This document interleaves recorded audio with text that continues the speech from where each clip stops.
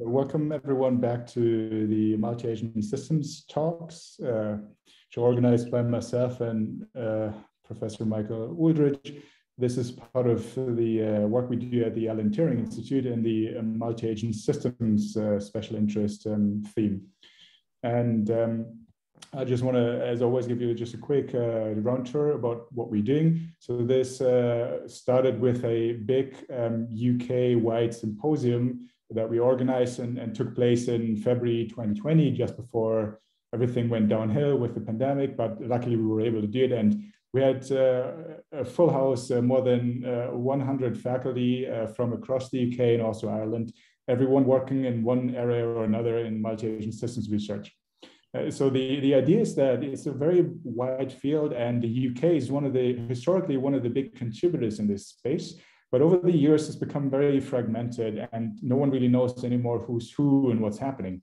So we'd like to try and bring people together and map out exactly what's happening in the space in the UK, and also who's who, to facilitate connections and new projects. So this was very nice. Based on that, what came out of it is we had the symposium, and the symposium led to this online talk series we're doing now. All the talks end up on the YouTube channel, and also there's the website on the Turing page. You can get more info. We have a map on Google Maps where we point all the major labs in the UK that work in multi-agent systems research, including links and topic areas. So if you have a lab that specializes in this space and you'd like to be represented in this map, then please get in touch with myself or Mike. And we also have this email mailing list, which can be used for multi-agent systems related opportunities with a particular focus in the UK, because we're doing this within the Turing, and it's mostly focused on activities within the UK. I mentioned already the talks end up online, so you can watch them online, including today's talk. And before I wrap up, the last thing to mention is the latest initiative we started as part of the work of the Turing is this special issue in the AI communications channel, which is in a similar spirit. So we invited everyone who is working in this space, who has a group that's active in multi-agent systems, to submit a paper that lays out the research agenda and some big successes and future research done by the group. And we're just going through the papers, and hopefully we'll have the special issue published in the next few months. We already have a number of really nice submissions there. Anyway, so that's just a brief context for myself. And now I'm very happy to hand over to today's speakers. One we have here already, and the other one will be with us in just a few minutes.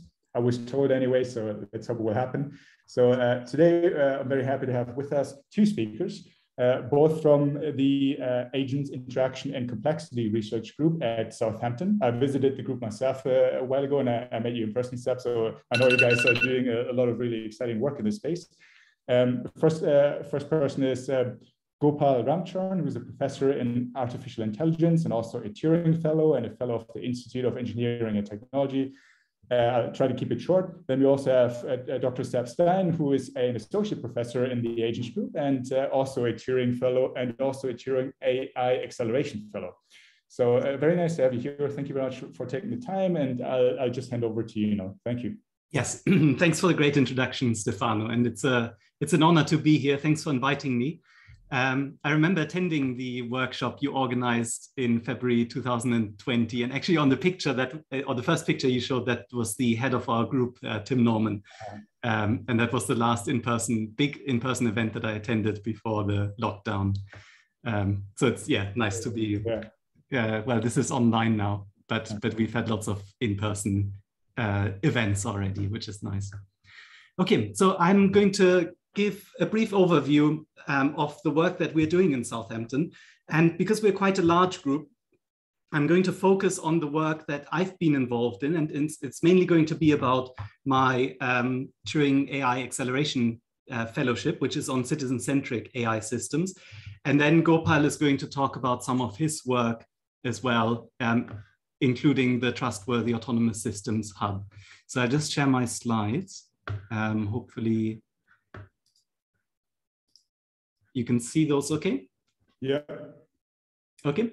And we're we called the talk Trustworthy and Citizen-Centric Multi-Agent Systems. And I think that encapsulates well what Gopal and I are working on.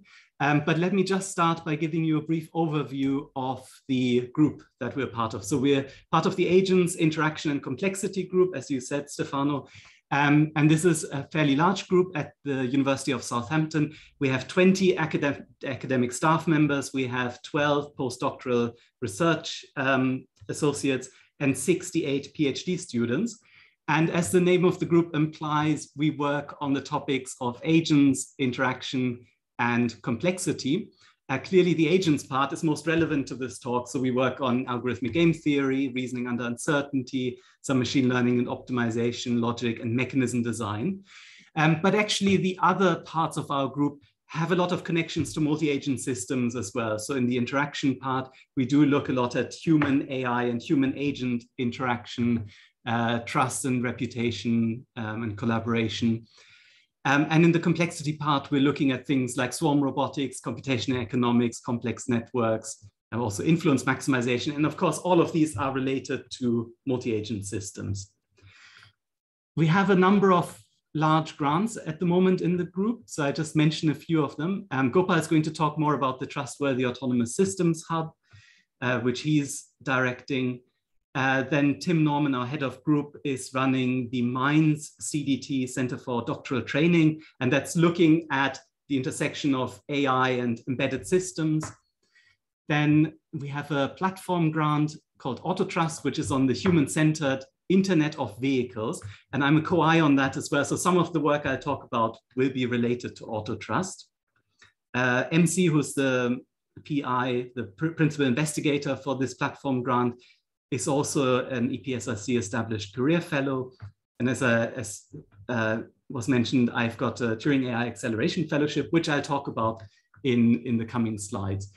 We're also starting a new EPSRC program grant called FEVER, and that's on the future of electric vehicle charging. And again, in my talk, I'll speak a little bit about the work we've already done on electric vehicles. Then my colleague Enrico Garding is heading the Center for Machine Intelligence at Southampton, which is bringing together all the AI-related work at Southampton across faculties.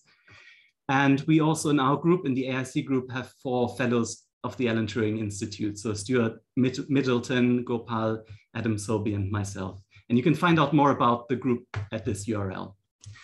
Okay, but I'll talk about my research on citizen-centric AI systems next. And that's a 5-year project, which started last year and is running to 2025. But as I said, it interacts with a lot of the other work that is going on in our group. So a lot of the stuff that I will talk about is related to also the AutoTrust platform grant, which is joined with Warwick University, and this new FEVER program grant, which is joined with Sheffield and Surrey. And the PI, the principal investigator of that, is Andy Cruden from engineering. Then we've just established a new center in Southampton, which is the Low Carbon Comfort Center, which is looking at how we can reduce carbon emissions from buildings while keeping people comfortable at the same time. And I'm one of the co-directors of this center. And then, of course, the work on citizen-centric AI systems is also really closely related to the Trustworthy Autonomous Systems Hub and the Trustworthy Autonomous Systems, the broader program. But again, Gopal will talk a bit more about that. However, most of the postdocs working on my project are also involved in some of the TAS Hub projects that are running or that are being proposed at the moment. Okay, so what are citizen-centric AI systems? So first of all, I believe strongly that AI has a huge role to play in addressing really big societal challenges like climate change, for example. So in emerging smart transportation systems, we can envisage connected and autonomous vehicles that are usually electrified, that can bring us efficiently from A to B and connect us to public modes of transport for on-demand mobility. And in smart energy, AI can help us schedule our electricity needs, schedule our heating to reduce carbon emissions, but to keep us comfortable at the same time. And I'll talk more about these application areas later, but that's where I really see a huge potential for AI systems. But a key issue is, of course, that the end users, the citizen end users of these systems have to be able to trust these AI systems. Otherwise, they won't engage with them. And that's where I believe citizen-centric AI systems have to come in. So citizens have to be at the center of these AI systems, and they have to meet, the systems have to meet certain criteria in order to be seen as trustworthy. So I think they need to be citizen aware. That means that the systems learn the individual preferences and requirements and constraints of the citizen end users. The systems have to be citizen beneficial. That means that they provide value to every citizen, that they adhere to these constraints and the preferences to bring this value, and also that they consider incentives. So for example, if in a smart transportation system, someone is asked to delay their trip to reduce congestion, then they receive some discount in return for that. They have to be, of course, citizen sensitive, and that means that fair and equitable decisions are made, that similar people in similar positions get similar outcomes from the system, that no one is discriminated against. And they have to be citizen auditable, and by that I mean the systems have to provide explanations to people for individual decisions or generally how they work, and they have to allow input from all the stakeholders to refine how these systems are working over time. So these are the broad features that I think citizen-centric AI systems and future AI systems should have. Now, how do we achieve that? And coming from the multi-agent systems angle, you won't be surprised that I see this as an inherently distributed multi-agent system, these future AI systems.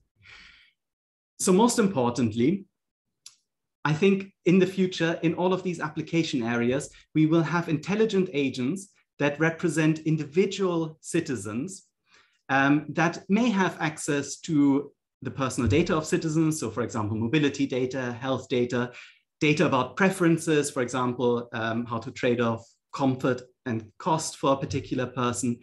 But importantly, this agent mainly works on behalf of that one citizen, and so will be run maybe on a trusted personal device rather than all that data being made available to the service providers. Now, that personal agent then interacts on behalf of the citizen with the service provider. So for example, the mobility on-demand system or the smart energy provider to make resource allocation decisions, to dispatch on-demand mobility taxis to people, to organize ride sharing, and so on.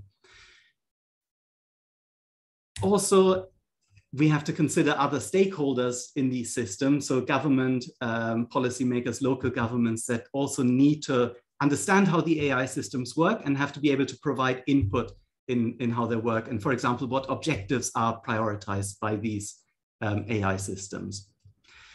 And then finally, so one important aspect is that these personal agents will learn your preferences over time from observing your behavior patterns and maybe through some limited interactions. But of course, that leads to the cold start problem where a new user in the system may not have a lot of data and maybe the personal agent doesn't fully understand the preferences of that citizen. So there may need to be some way of aggregating preferences, but this has to be done in a privacy sensitive manner. So that citizens completely understand what data is being shared and in what form and to what extent that is anonymized. So this is the overall vision of how I think a citizen-centric AI system should be built and what it might look like. But next, I go a little bit more into the concrete research that we've already done on such citizen-centric AI systems. And I'll approach this a bit from different application areas. And that's the approach we're taking in this project, is we're engaging with stakeholders and we're looking at concrete problems, and then we're developing these citizen-centric AI techniques, applying them to the specific problems, but then also thinking about how that generalizes to other application areas.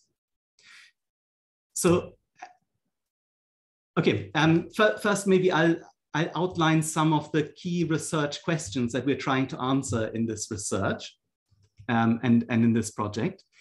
So one big challenge is at the personal preference learning. As I mentioned before already. And here some of the key challenges that we're looking at is how to deal with sparse data, how to elicit information from the citizens while also minimizing the cognitive burden on them. So we don't want to ask them lots of questions for our agents to learn their preferences. And as I mentioned, we want to look at how you can transfer knowledge learned from one citizen to others, but do this in a privacy sensitive manner. Then we're also looking at the service provider side. And here we're really interested in incentives, and we're applying some techniques from game theory and mechanism design to this. And here the questions are, how can we make good decisions that minimize the information that we need from the citizens, but also how can we use incentives effectively? How can we learn what works well?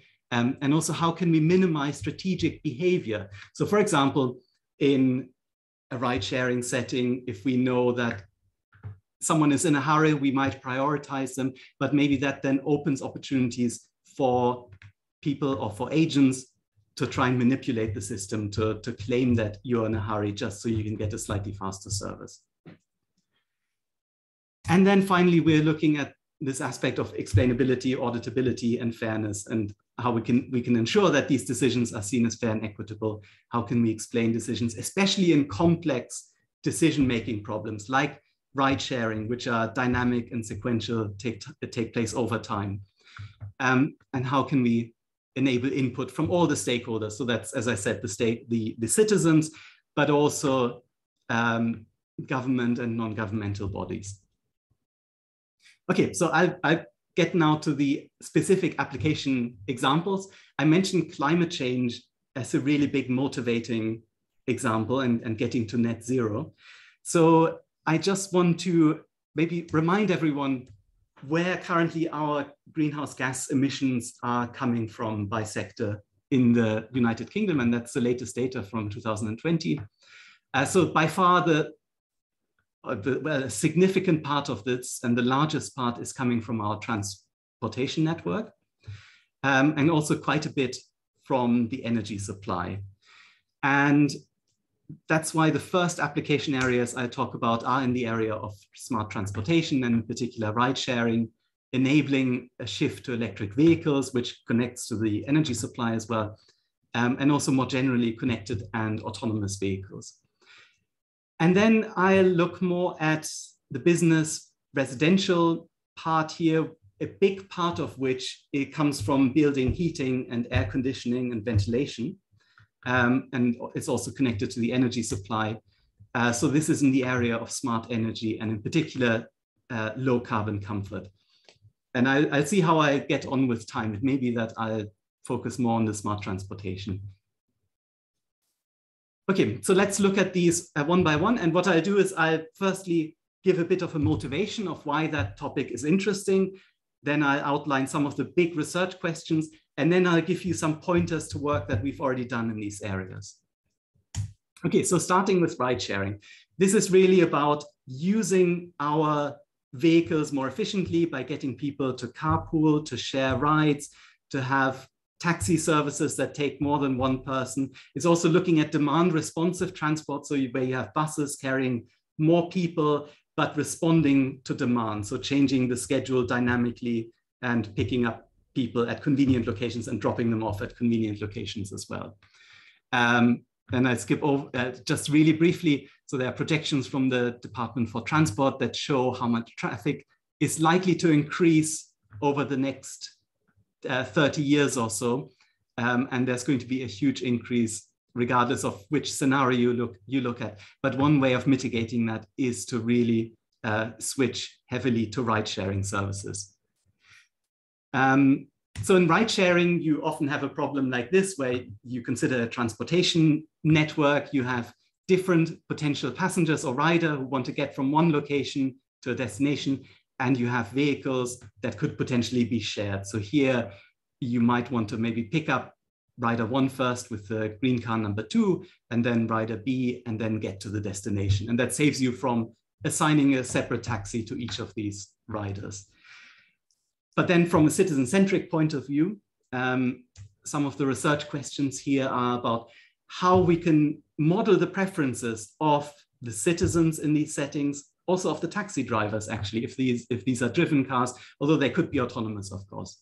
And these preferences might include the value of time, how inconvenient is it to wait longer, the value of emissions, do you care if your ride causes fewer emissions?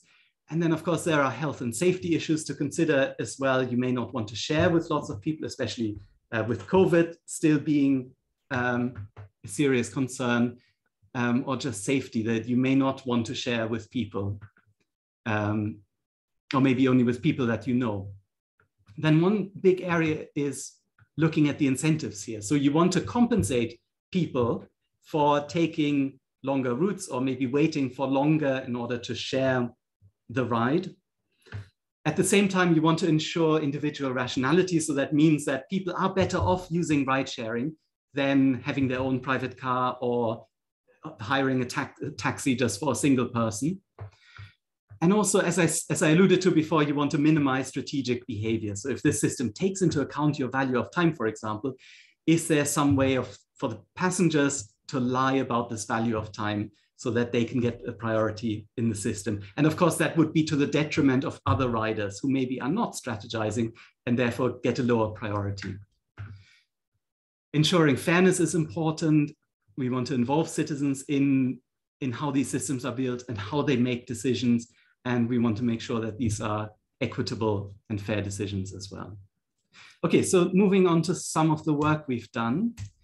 In terms of incentives, we had a paper at UKRI last year with Tatsuya Iwase from Toyota.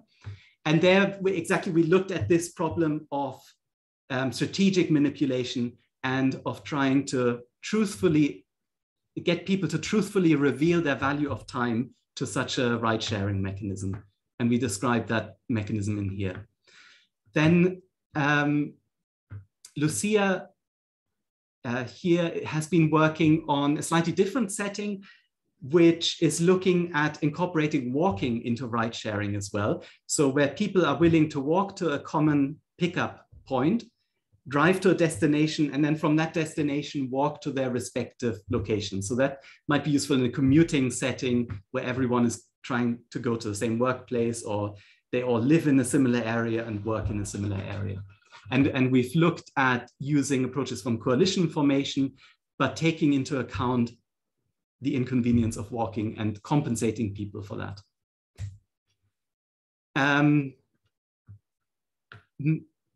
Mia is looking at, more on the preference side, looking at how we can trade off different objectives and preferences. So trading off economic preferences like fuel costs, waiting times, against environmental objectives and social objectives like fairness.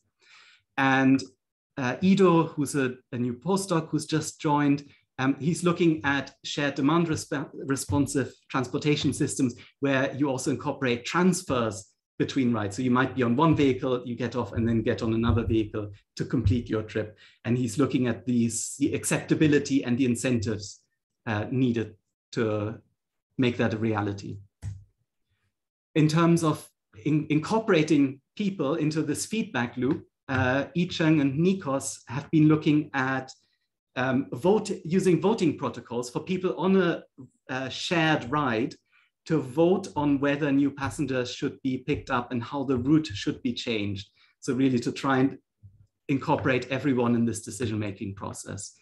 And one of my PhD students, Alex, is looking specifically at accessibility and safety in these kinds of settings. Okay, moving on quickly to the next topic.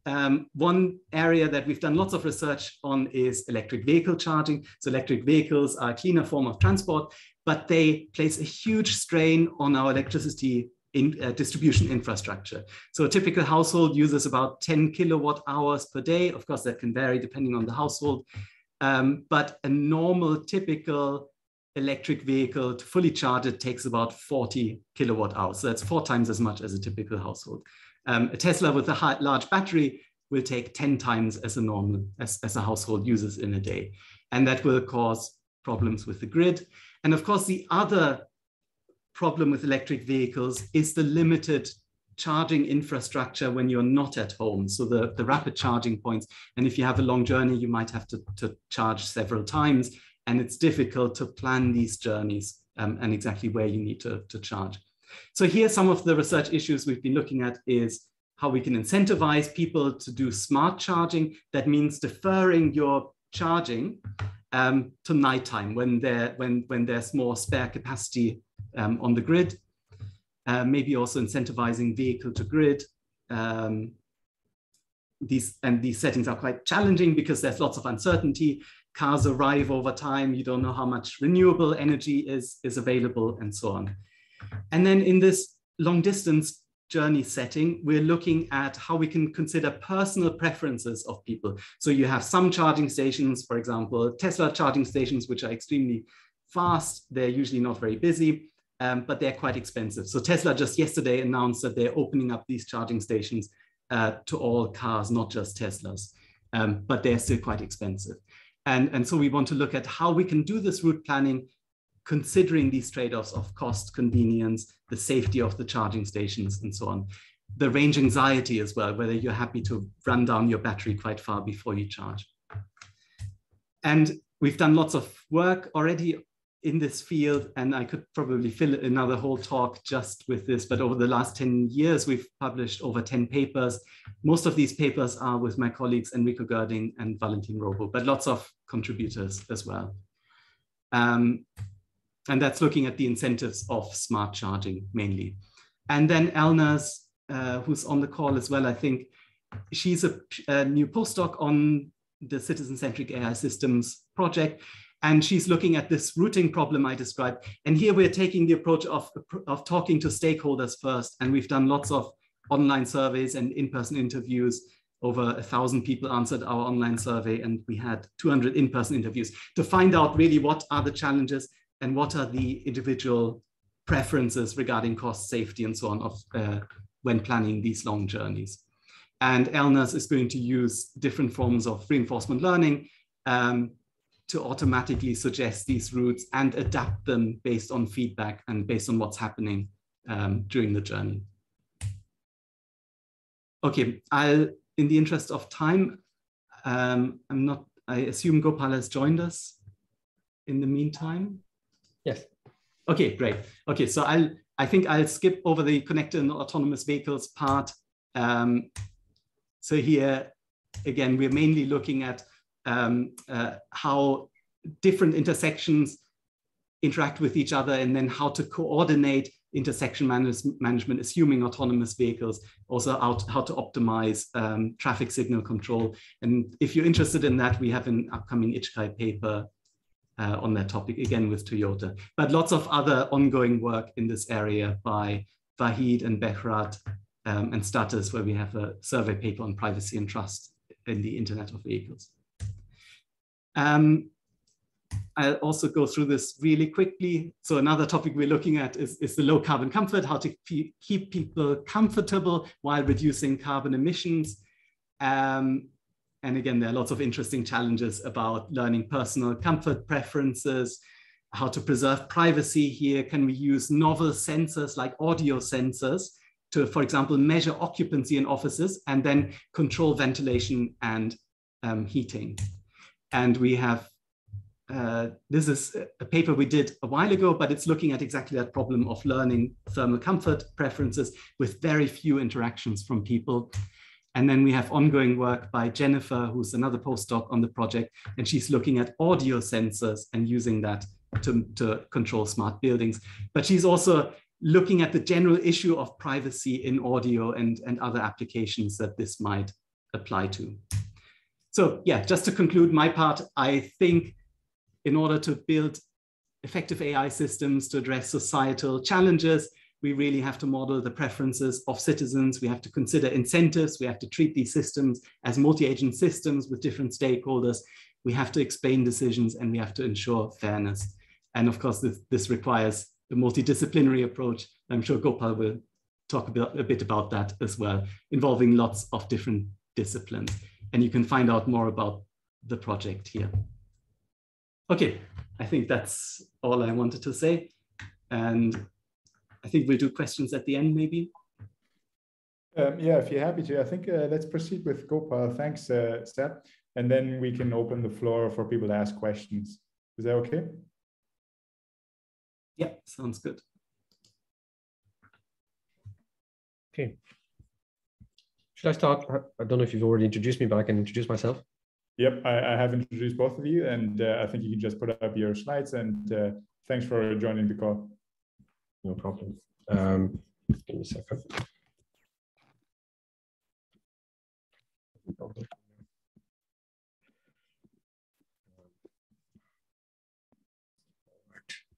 So I don't have much time, so I'm going to do my best, and maybe just to say, I think the one takeaway from my talk will be, and I'm going to try and make a case for it, is to do more use-inspired research and think about humans, taking a human-centered approach to multi-agent systems research.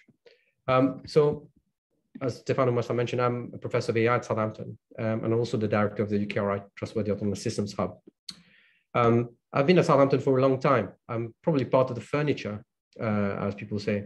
So I did my PhD here and seen the group grow and shrink and grow again over the last 20 years. So I've been here for 20 years and done a number of projects, really interesting projects at Southampton, starting from the, I think, foundational work we did on the Internet of Things. At the time, we used to call it the ubiquitous computing, working on defense-related problems with BAE systems as part of the Aladdin project. And then realizing in the late 2000s that these systems are going to be deployed with lots of people. So we started thinking, oh, how do we build this system such that they add value to people's lives, and started thinking about the impacts of climate change. And that's where we started focusing on smart energy systems and disaster response, and taking a more human-centered approach to building these systems, working a lot with colleagues at Nottingham University and Oxford University. And with some of the work that I did, I had support from the AXA Research Fund to continue that work on responsible AI. And currently I have a number of projects in train, some being completed now, and the main one being the UKRI Trustworthy Autonomous Systems Hub. And what I've learned over time is that you can build these systems to work for us, and the multi-agent systems community initially started with lots of theories about how humans will, or how machines or agents will work for humans.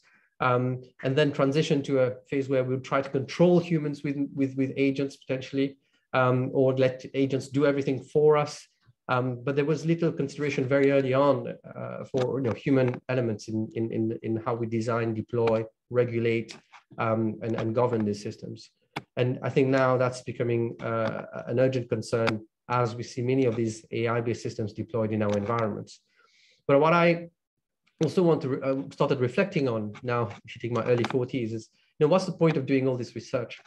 If 20 years worth of research in the multi-agent systems community doesn't have an impact on the real world, what's the point of doing that? And I think everyone should question themselves about when it comes to the value of the research you're doing, which is why in the last 5 years I've gone into commercializing some of the research I've done, thinking more carefully about how it adds value to businesses, to people's lives. So created a couple of startups which I'm working on, and hopefully will make some interesting announcements for, and I'll mention them in one of my slides. So the application areas I've worked on, and I'm not going to make a case for smart energy systems, Seb's already done that really well. I'm going to talk a bit about where these problems come from, and what's the difference in terms of approach. So, and then go on to disaster response systems. Smart energy systems are not a new thing. They were invented back in 1978, where people were starting to talk about agents as part of controlling homes, controlling buildings. And one of the early inventors of agent-based systems is Fred Schwepp, who's actually a power systems engineer. Started talking about controlling large numbers of homes with spot pricing or homeostatic control with collaborative energy sharing. But the problem with that approach, though, was that it was always about control. It was all about pressing that big red button that controls the system. So that's where we came in the late 2000s to think about how we take a multi-agent systems approach to this. And it's not like we're dealing with very new systems. These are the early smart meters that we talk about very often now in our daily lives. And back in 1978, people were already talking about the internet or two-way negotiations between agents or between homes. We're talking about the real-time measurement of people's behaviors. We're talking about demand response at the time and modeling human preferences. and making sure that they benefit the customer at the end of the day. So these ideas are not new, but what we've done over the last 10 years or 15 years is really try to change that to address current concerns, taking an AI-based approach to address these concerns, looking at home energy management, the use of energy storage in a variety of settings, including electric vehicles, and looking at the broader network issues around these smart energy systems. So how do we bring them together? How do we make them usable by the humans? How do we address the uncertainty or variability in energy production? So a lot of the work we've done at Southampton has looked at solving these problems. So research we've done, for example, at the interface between these smart systems and humans, providing interfaces for humans to manage their energy tariff, for example, or providing them with agents that will change the times at which they will run their washing machines, or optimizing the heating, as Seb is doing. But the difference is that we don't just build these systems and model the humans' preferences using a simple linear utility function. We actually deployed them. And I've learned a lot working with social scientists, with human-computer interaction researchers, how to deploy these systems to test, how they will be adopted, to test people's appropriation of these systems, to understand where the pain points will lie when you actually try to deploy it at scale. So moving away from more of these human-centered issues, you also have the network issues, like, for example, dispatching a number of electric vehicles across a network, vehicle-to-grid systems, or peer-to-peer energy exchange between multiple homes. And we've written a lot of papers about this, these sorts of solutions. And they look at various techniques, so mixed integer programming techniques, machine learning techniques, and I'm going to come to one of these in a second. So this one, which is about demand response in power grids. And just to tell you how the thinking has evolved over the last 10 years. So initially, when we looked at demand response in energy systems, I'm not sure everyone is familiar with this concept, but it's about making sure that the grid can still work effectively, balancing demand and supply. So if the frequency of electricity goes off the rails, then all your appliances break down, and that's not good for anyone. So the idea is to make sure that we're not consuming more than we can produce, to make sure that the frequency of electricity is stable. So the techniques that we proposed looked at turning off certain appliances that you can turn off. For example, you can turn off a fridge for a few minutes. You can turn off a dishwasher for a few minutes and turn it back on. You can turn off an oven for a few minutes and turn it back on. And that, by doing that, reducing the peaks on the grid. You could also do that with a battery more flexibly without impacting on people's comfort.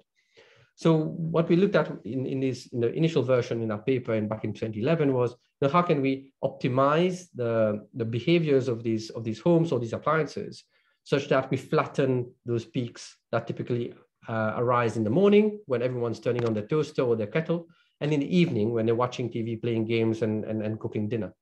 And we managed to show that, okay, the algorithm will work and will flatten the grid and will flatten the demand, and we'll be able to reduce the carbon emissions associated with coal-powered or gas-powered energy production.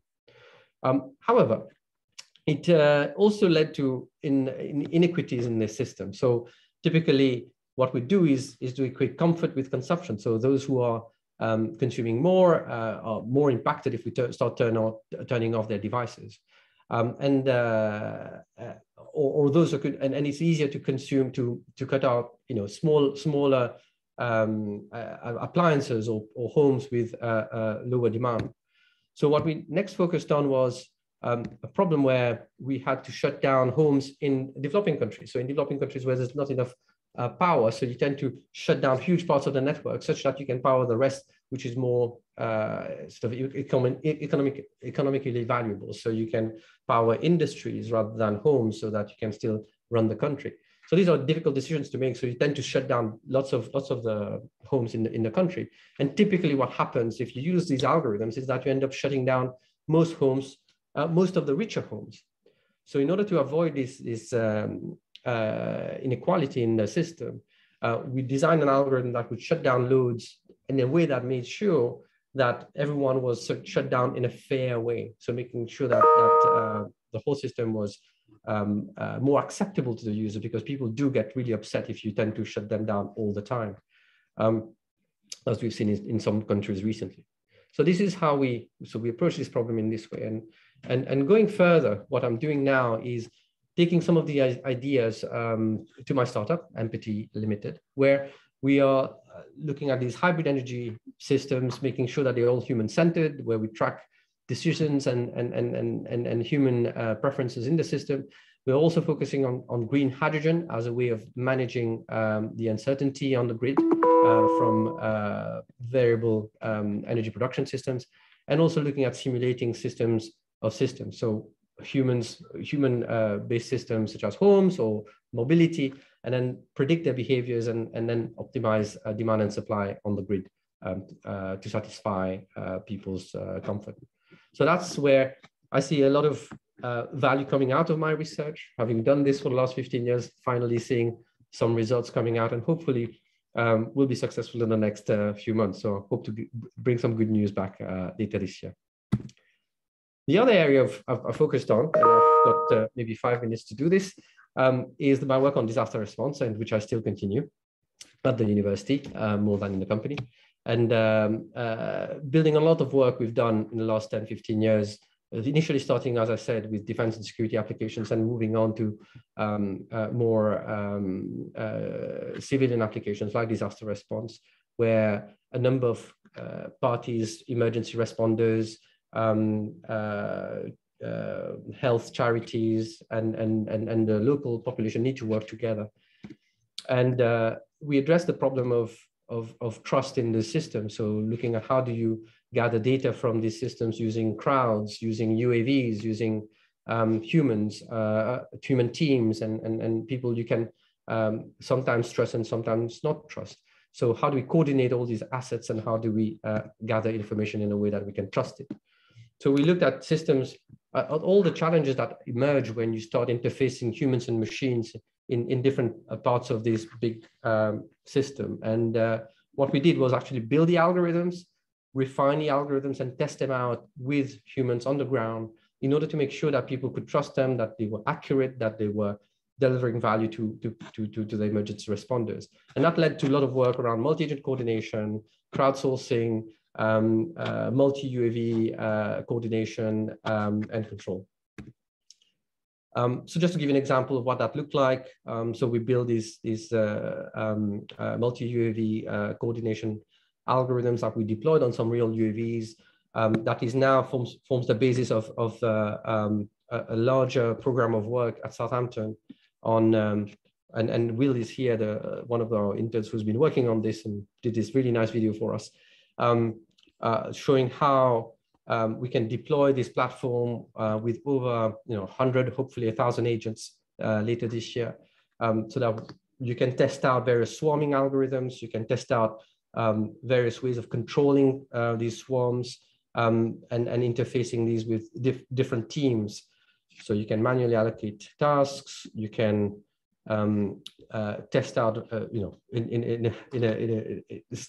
how your coordination algorithms scale, and we provide various interfaces for operators to create tasks for the agents, and for the operators to analyze the data and coordinate in terms of the priorities that they want to set for the swarms. So it's really a nice test bed. We've been working on this now for the last 5 years, and just completed a project on this as part of the Trustworthy Autonomous Systems Hub. We've also worked a lot on interfacing humans with machines, and again, progressing from a point 10 years ago where we were looking at machines doing things without us. For example, here, it's an example of a system or an algorithm that we wrote to coordinate emergency responders on the ground. And initially, the algorithm just looked at using an MMDP, a multi-agent Markov decision process, computes the best task for each emergency responder, and then sends it out to people on the ground. But that was not acceptable to humans. They kept rejecting the tasks. And then in version 2, we started looking at how we can model their preferences and model the likelihood of them rejecting tasks, because we could not infer that just by with the previous model. So we added that bit and also changed the way humans interact with the system by adding a mediator in the system.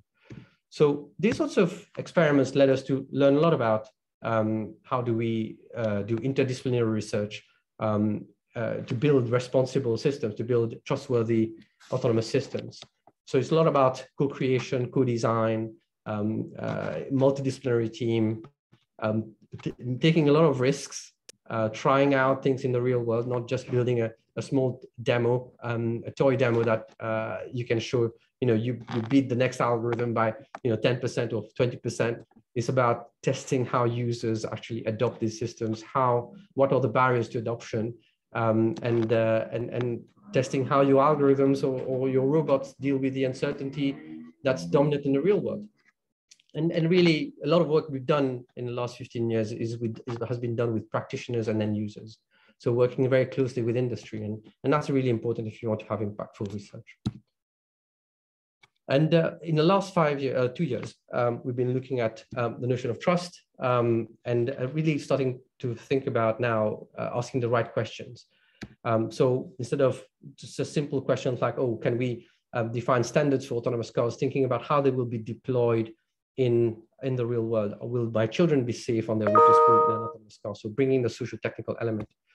So thinking about the standards that they need to be tested against. So not just thinking about a breast cancer screening algorithm's accuracy, but thinking about what standard should it meet to be acceptable to the clinicians, or how do we, for example, deploy swarms of drones? Who will be responsible when they crash? So asking those questions forces you to think about how you build teams to solve those problems. So what skills you need to bring together, and what social technical issues you need to address.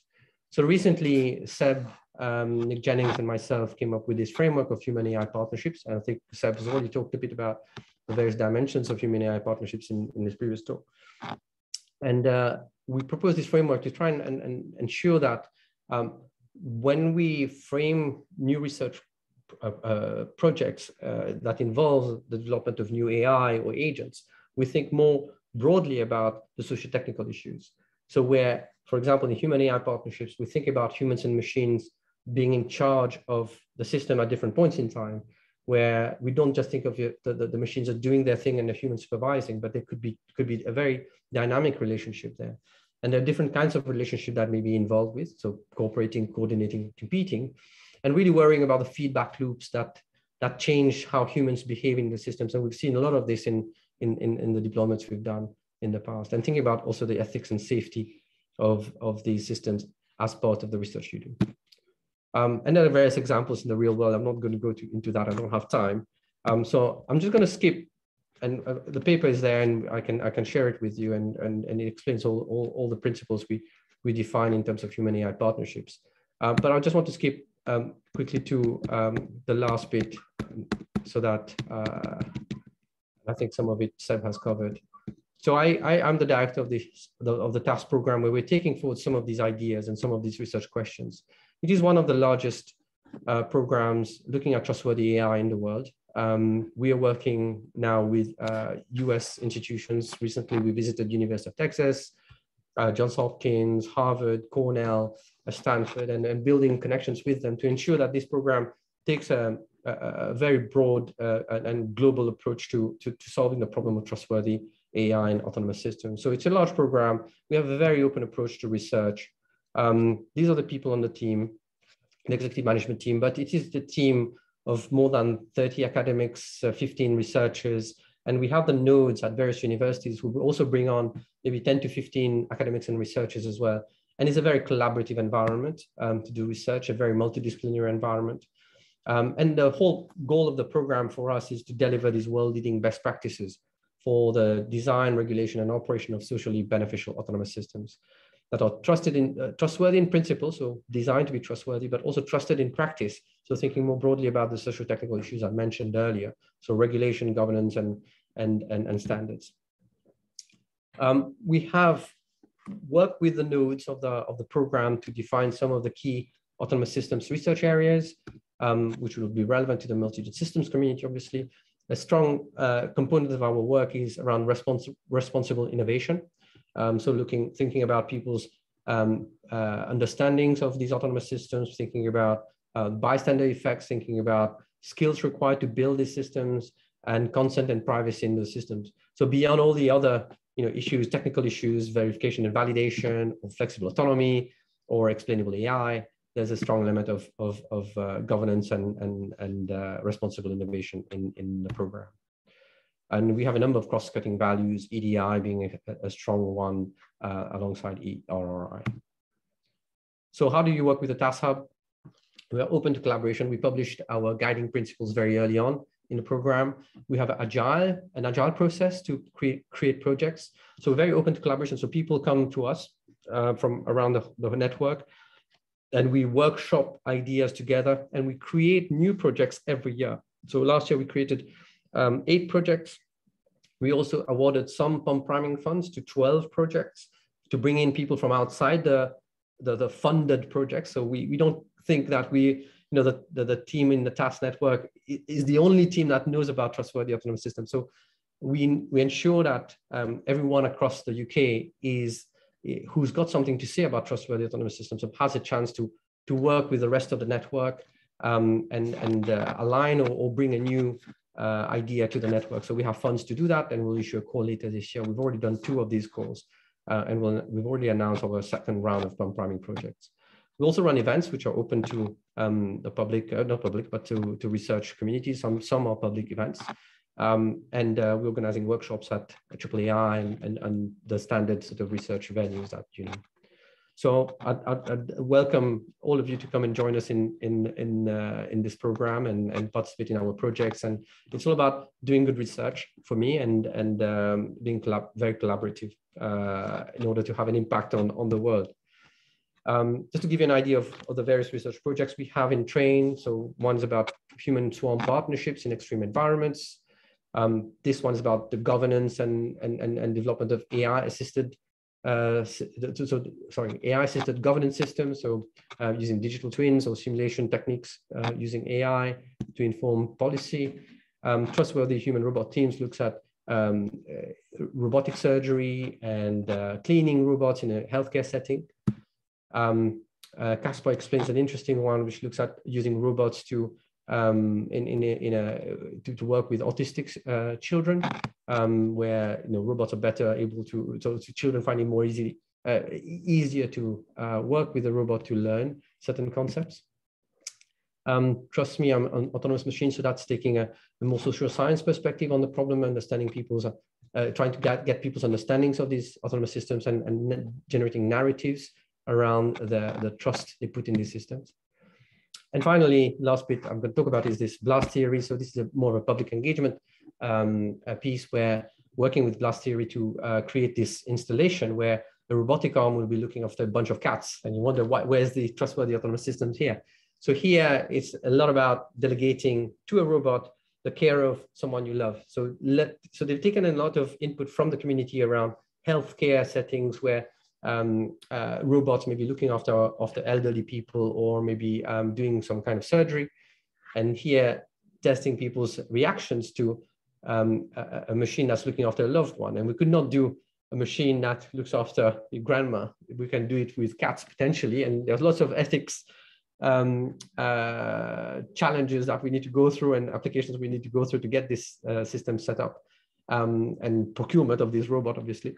But that will be publicly displayed, hopefully, and will be used for research as well. So I'll close on this note, and I've been asked many times, so what do we mean by trustworthy autonomous systems?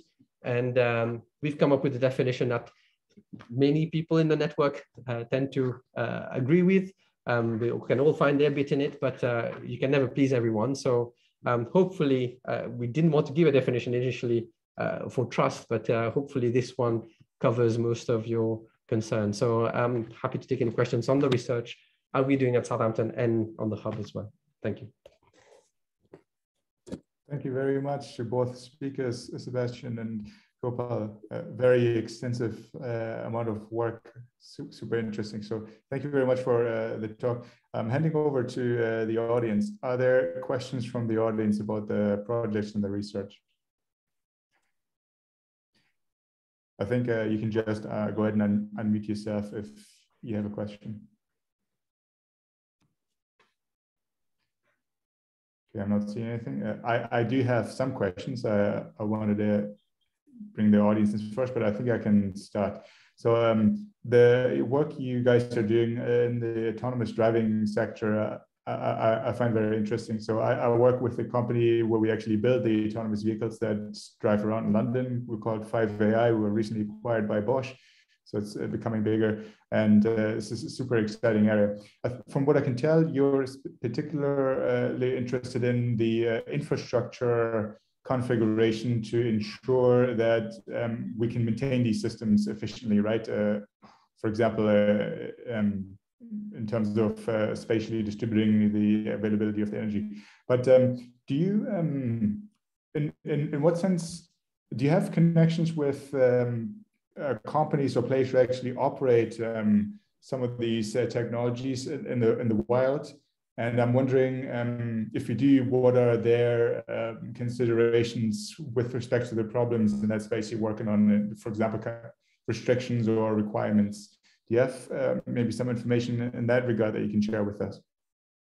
Shall I make a start, maybe? Mm-hmm. So, yeah, a lot of the work we do is kind of at a conceptual level. We run simulations, especially for the more complex intersection management, where we kind of use systems that are similar to the slot-based mechanisms where you assign slots to cars to go through intersections. But one of my PhD students, who I briefly mentioned, Behrat, he's doing an IK studentship with Unex Traffic, and they used to be part of Siemens. So Siemens Intelligent Transportation Services, I think. And they are interested in testing some of the ideas in practice.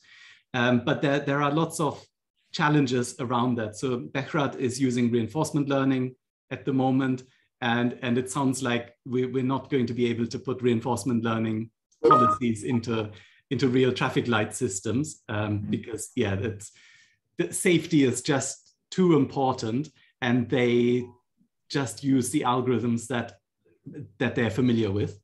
There lots of regulations around it and certification and so on. So that's quite unlikely as part of his PhD. But we've been discussing potentially taking some of the existing approaches and then just optimizing some of the parameters as part of the reinforcement learning. And we're hoping to do that in practice at some point as part of the PhD. But yeah, overall, it's challenging. Yeah, super challenging. I think in terms of challenges, we're not just looking at the managing the infrastructure. We're also looking at people's perception. So we've done a lot of work on public perception of autonomous vehicles, and I think with 5AI and the others, I mean, we've seen other examples where 5AI has been sort of, I'm not sure lucky, but they've done a good job. But as soon as there's an accident, whole projects get shut down and just because of public perception, right? So that's one thing to address, and whether we should be taking the Silicon Valley approach of building things fast and breaking things along the way, rather than thinking through where autonomous vehicles would be most useful to start with. Which is why we're running a policy lab, for example, with DFT, with other key players in the sector in June, where we're going to be looking at social inclusion in autonomous vehicles. So that's a huge component of the program. Okay, thank you. Just checking again from the audience. Are there any questions in the audience? I'm not seeing any questions. So I think everyone was probably very impressed with the very broad range of work you guys are doing. So I think I wanted to thank you again, speakers. Thank you very much, both of you again, for giving the talk, taking the time. I want to reach out again to everyone. This is an open platform, so if anyone here wants to deliver a talk, please reach out to myself or Mike, and we have a few more slots for this year that we can fill, and we'll reach out to the community soon when we have the special issue ready for publication in the AI Comms Journal. So thank you again, everyone, and thanks to the speakers, and see you at the next talk. Yeah, thanks for listening, and thanks for inviting us. Bye-bye. Bye. Bye-bye.